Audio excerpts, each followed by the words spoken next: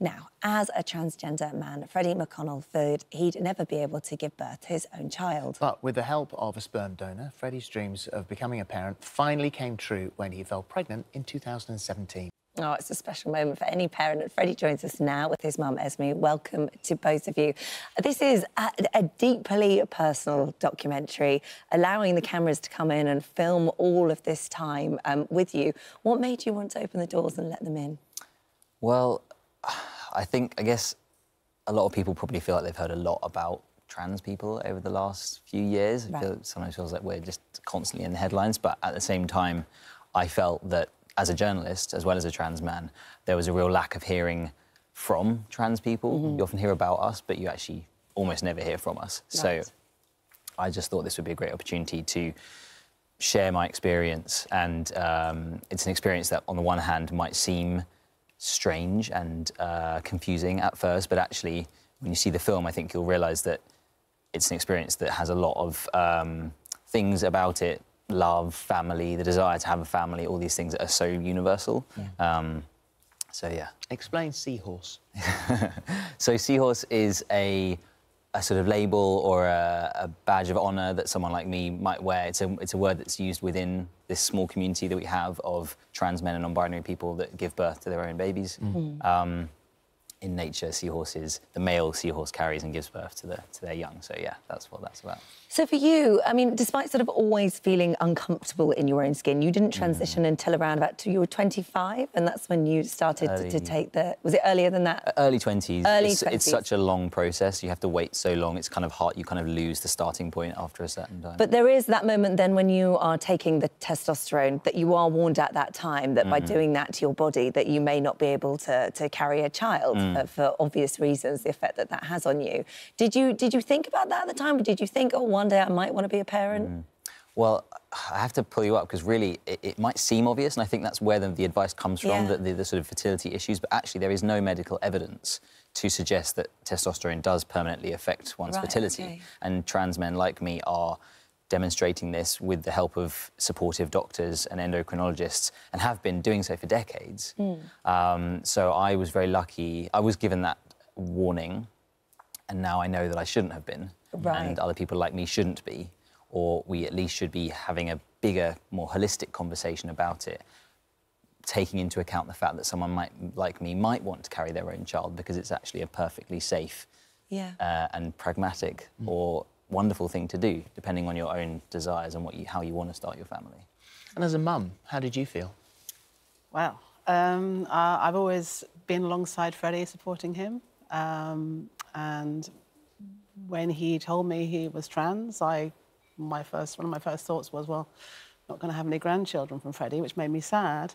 And then years later, when Freddy started talking about wanting to have children and considered all the options, and then it just seemed to make sense, you know.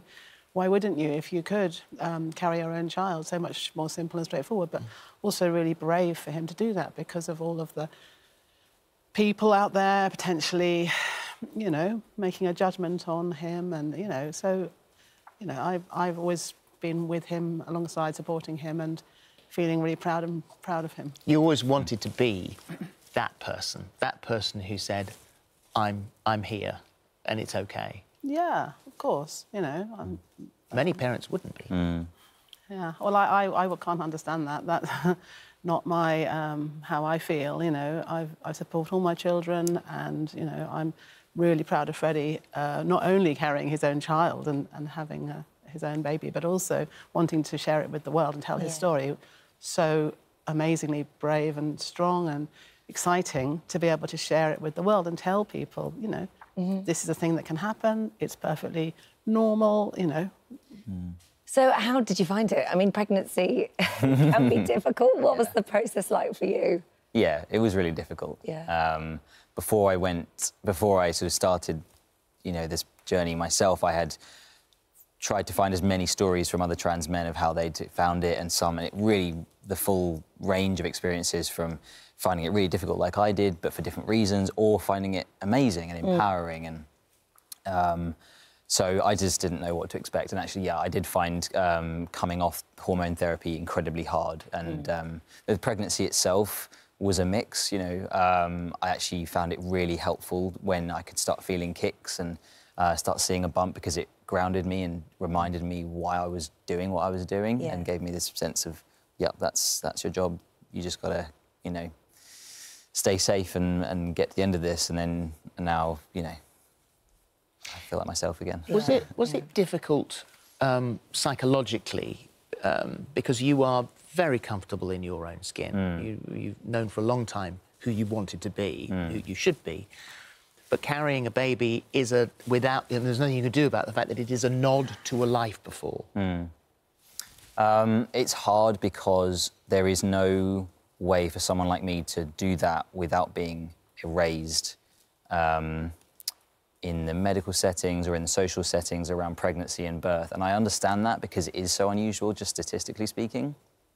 But if there was a way that someone like me could go through this experience and be gendered correctly on forms and by midwives, and I was lucky because I generally was, or if I could attend antenatal classes or pregnancy yoga and just know that I would be welcomed and you know, safe, and again, you know, not to totally change those things to accommodate someone like me, but just to make a little bit of extra space, then it would have been so much easier psychologically to do that. Well, the law needs to catch up anyway, doesn't it? And the law needs to catch up with a birth certificate. And that has been an issue.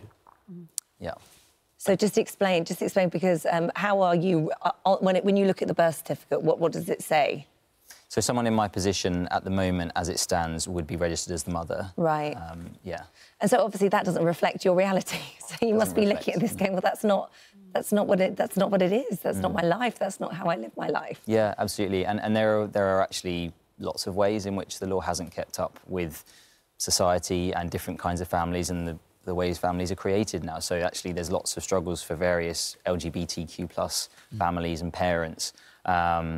And yeah, that's it does need to change, and it's well, that's a struggle. One of the reasons that you're doing what you're doing, to bring attention to it. Yeah. But how's life as a dad? Well, I absolutely love it. I'm lucky, you know. I always had the sense that I was meant to be a parent and have kids, and not necessarily through pregnancy, but you know, I'm glad that I did choose that route. I'm lucky, or I'm glad that sense I had that this is something I'm meant to do seems to have been borne out in the fact that I just love it. It's my job, you know. Yeah. Well, more children in the future? Who knows? What are your thoughts? I think maybe there's room for at least one. Well, thank you very much for coming in and telling us about it. The documentary that we've been talking about is Seahorse, the Dad Who Gave Birth, and that's on BBC Two at 9 o'clock tomorrow. Thank you very much. Thank you.